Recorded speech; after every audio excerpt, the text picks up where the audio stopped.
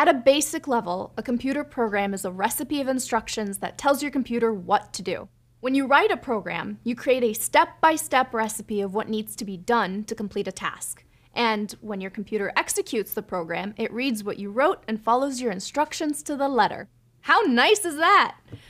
The recipe is written in a code called programming language.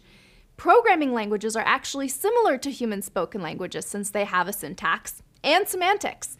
Now, if it's been a while since your last grammar class, here's a quick refresher on syntax and semantics. In a human language, syntax is the rules for how a sentence is constructed, while semantics refers to the actual meaning of the statements. In English, sentences generally have both a subject, that's a person, place, or thing, and a predicate, usually a verb, and a statement that explains what the subject is doing.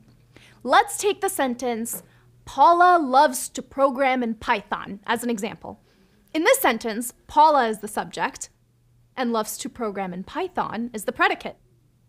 To form a sentence that others can understand, you need to know both the syntax that constructs the sentence and the semantics that gives it meaning. The same applies to programming languages. In a programming language like Python, the syntax is the rules for how each instruction is written, and the semantics is the effects the instructions have.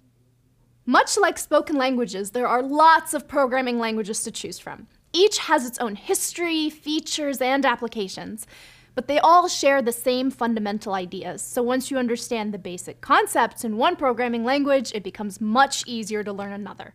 And lastly, computers always do exactly what they're told. So when you write a program, it's important to be super clear about what you want the computer to do. Learning the syntax and semantics of the programming language you choose will allow you to do just that. Make sense? Before we continue, let's spend a moment on terminology. In the next few videos, you'll hear the term script being used a bunch. So what's the difference between a script and a program?